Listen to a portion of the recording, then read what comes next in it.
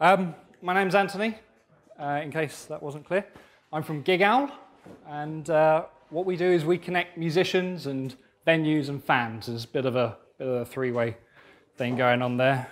It's probably a joke in there somewhere. We actually came on board this accelerator with a vision of we're going to have a marketplace. We're going to make it really easy for musicians to get gigs. And we realized actually that's a really difficult thing to do because marketplaces need seeding. And seeding is a pain in the area of... So, okay, what did we do? We started asking questions of to the venues, how are we going to be beneficial to you? What are you looking for? And does anyone know what venues look for, really? You know, whether they're music venues or not? So they want bums on seats. They want people in the doors because they make money like that. And musicians, what do musicians want? They want gigs. You know, you offer a sniff of a gig to a musician, they'll take your hand off. And fans tend to follow a musician around. They want to support their musicians.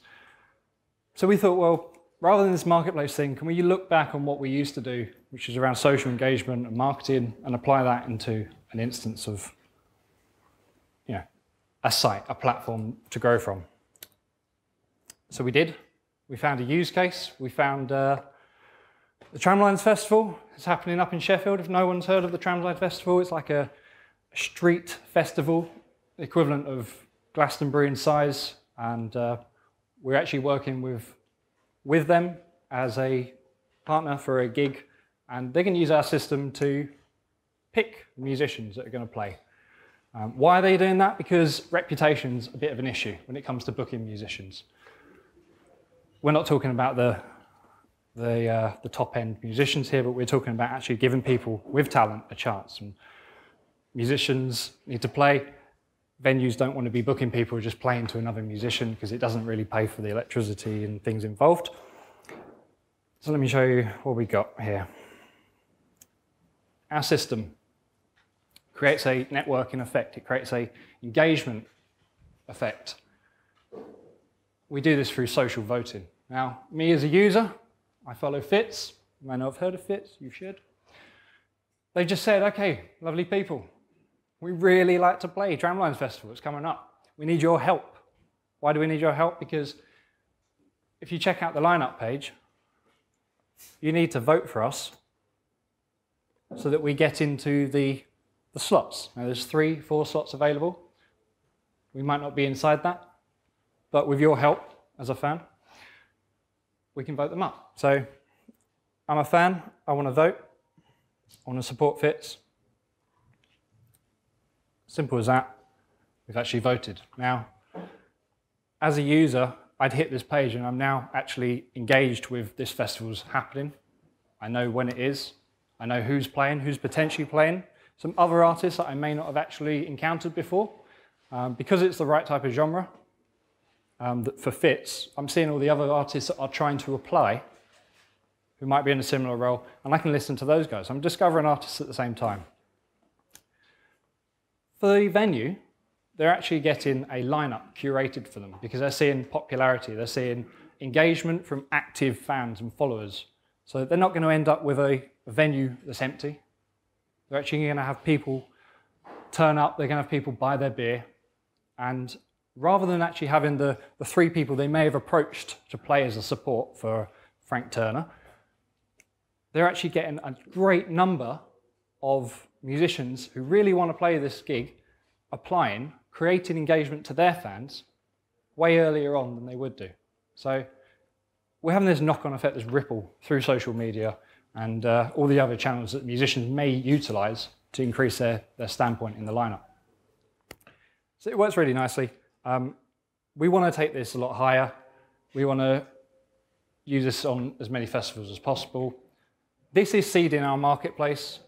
You know, we have many visions of how we can actually use this in the future, but this is one product that we're utilizing because we have this use case. We've been lucky enough to work with the Tramlines Festival, and this is kicking off in Sheffield from the 19th to the 21st. So, you know, it's actually worth a trip up there because beer's really cheap up north, and there's some great music happening.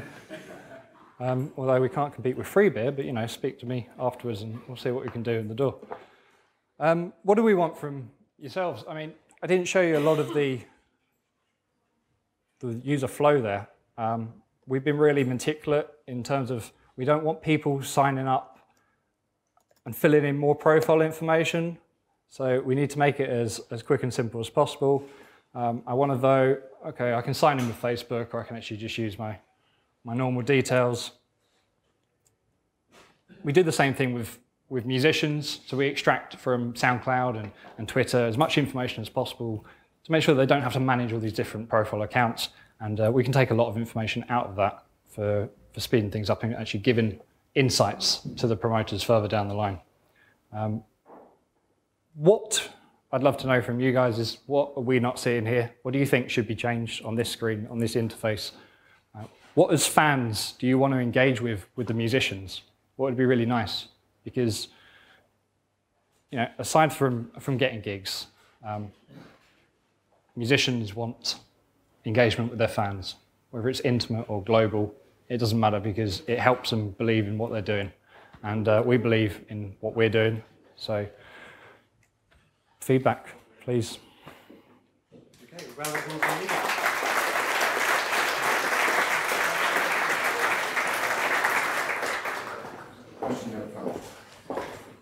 How are you going to stop me creating 5,000 accounts and voting for Killer King to get them to the top? Would you really like to Killer King to get to the top? I'm a fan of Killer King. Brilliant, okay.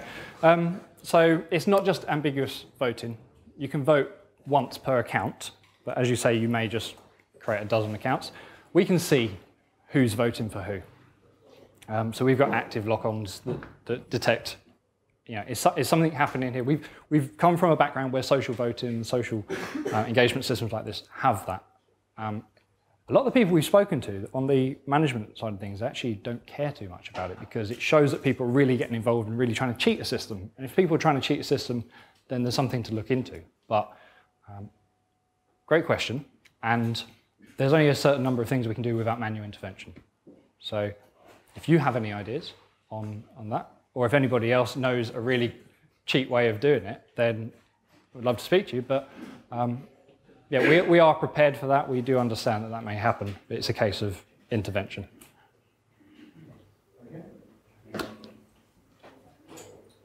I think what we also can see is you could, as a fan, if you want more engagement, if you could choose like the on-call song they're going to play, or vote on that, like the top 5 songs, just kind of to engage the fans even more. Yeah. I think including more voting like that, I think that would be really cool. That's a great suggestion, yeah. It's interesting that radio didn't play Cream for ages because they were just fed up playing it. It would have been #1 on everybody's list. The bands might not like that. It's a good idea. Hi. A couple of things that pop out from the face. Firstly, there's no indication there's any money behind the votes. So you might get a load of people who just kind of think they're assisting a band they like by voting them onto a festival that they may have no capacity to go to. And secondly, from a fan and a band point of view, the band doesn't get a lot of promotion from doing this, and the band doesn't get a lot of engagement. And I think you could very easily add extra stuff in. So, for example, you can go from this when you voted to, or you can see, for example, your Facebook friends that like the band, or you can see the band that like them, or their SoundCloud, or whatever. So just give a bit more depth, some more reason to go there, because quite frankly, unless I'm going to go and cast my vote, I wouldn't really want to bother. But I think you can make it a lot more engaging. Yeah, oh, that's a great point, Andrew. We are looking into building that through, so when you're actually going to vote, or you have voted, you can see other people who have voted, whether it's your friends or not. And one of the things we were looking into is rewards, so kickbacks for actually voting for the musicians that you're actually getting involved with, so they can give kickbacks to you as an incentive, as part of that drive that you would claim when you turn up at the gig. Why don't you go with like a sort of Kickstarter kind of model where if the act gets, I don't know, 100 people that buy a ticket in advance, and they get to play, and if they don't get to 100, they get their money back. That's a brilliant idea. If you want to buy 10 tickets, you buy 10 tickets. Yeah. But that way you're guaranteeing the people are going to actually go there. Yeah. Or if they don't go, it kind of doesn't matter too much because they've already paid.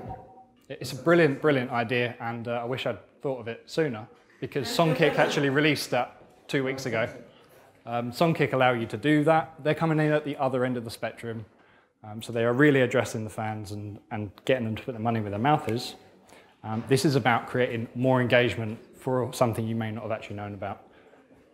But maybe we'll incorporate that. There's no reason why we can't do both. And it's a good model. Question here.